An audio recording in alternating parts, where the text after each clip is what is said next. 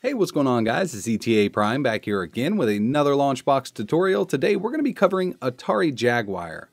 Now, I've always loved this system. I was never able to get my hands on one when I was younger, but I've always wanted one.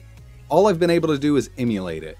We're going to be using RetroArch for this. Now, there's not that many great Atari Jaguar games, but this is awesome to add to your LaunchBox collection.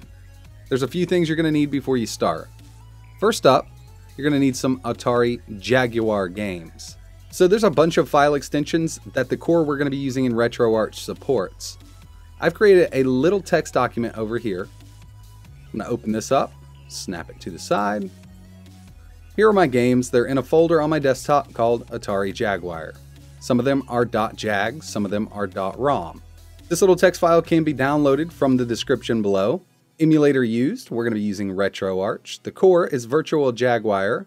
And the ROM game format, there's several we can choose from. J64, JAG, ROM, AVS, COF, bin, and PRG. Mainly, I'm going to be focusing on the .jag and .rom. This is the associated platform, and this is the default command line parameter we're going to be using. So that's available in the description for ease of use. Next thing we need to do is place our Atari Jaguar games in our LaunchBox directory. Mine's located on my C drive, Users, ETA Prime, LaunchBox, Games. I'm just going to place this right in here. Now they're portable if we ever want to transfer our LaunchBox build. We're going to back up once in our LaunchBox directory and go to our emulators folder. Now, if you don't have RetroArch set up, Brad and Jason have created awesome tutorials. I'll leave a link down below so you can get that set up. If you got it set up, then you're good to go. We're going to launch RetroArch one time. We need to download the Virtual Jaguar core. So from here, we're going to go to Online Updater, Core Updater, scroll down until we see Virtual Jaguar. Right here, it'll download pretty quickly. We can now exit RetroArch. So we got everything we need. Let's go ahead and start LaunchBox. So first thing we need to do inside of LaunchBox is edit the RetroArch emulator. So we're going to go to Tools, Manage Emulators, find RetroArch, Associated Platforms. We're going to scroll all the way down to the bottom. And that text file I have in the description is going to come in very handy for you. Let me get this down below here. So for our associated platform, we're just going to make a new one and call it Atari Jaguar. And for our default command line parameter, we're just going to copy everything from -L all the way to the end. Right click, copy, and we're going to paste it right here in our default command line parameter. This is going to tell RetroArch to use the Virtual Jaguar core when we start an Atari Jaguar game. Make sure this is checked, click OK, close. Now it's time to import our games. We're going to go to Tools, Import, ROM Files. From here, we're going to click Next. I'm going to add that folder that I put in my LaunchBox directory, my Atari Jaguar games. So we'll go to Games, Atari Jaguar. LaunchBox is going to sort through here and find all of the games inside of this folder for us automatically. Click OK and Next. Platform for imported ROMs. Drop down menu. Find Atari Jaguar. Next. Choose an emulator. RetroArch should be chosen, but if it's not, just drop down and choose it here. Next. I'm going to use the files in their current location because I already placed them in my LaunchBox directory.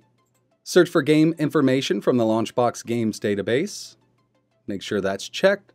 Click Next. Would you like to download images for your games? Of course we would. Next. If this is your first time importing anything into LaunchBox, you might be prompted to sign into EMU Movies. It is free to use, but you can also donate to EMU Movies to unlock extra downloads per day. It's definitely worth it. Click Next. Would you like to specify any custom options? Not for Jaguar. Next. From here, it's going to show us the name of the game, the file location, and the extension. Like I said in the beginning, I have some .jag and .rom games. Click Finish. LaunchBox is now going to import all of our games, download the metadata and artwork. This could take a little while depending on how many you're downloading, so just let it finish up. You have a progress bar at the bottom. Alright, my Jaguar games were imported successfully. I'm going to click OK. Over in the left-hand column, you should now be able to select your Atari Jaguar. And here's my games. Looks like it scraped everything pretty good. I'm going to go ahead and start a game. Let's do Alien vs. Predator. Might as well. Double click, grab my controller, and we're now playing Atari Jaguar.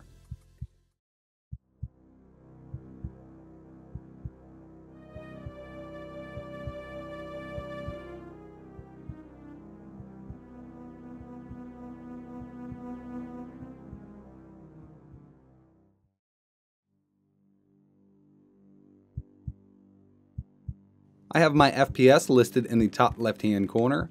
Now, in my opinion, this doesn't need to be accurately emulated. As long as it's running at 60 FPS and there's no graphical glitches, it's good to go for me.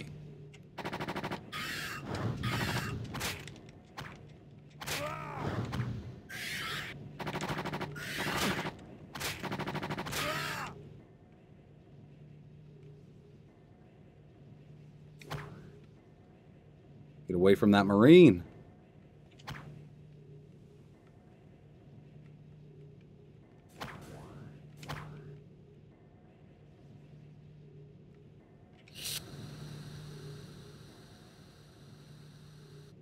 Airlock is pressurizing. I guess it means it's loading the next section of the game, which is actually pretty cool.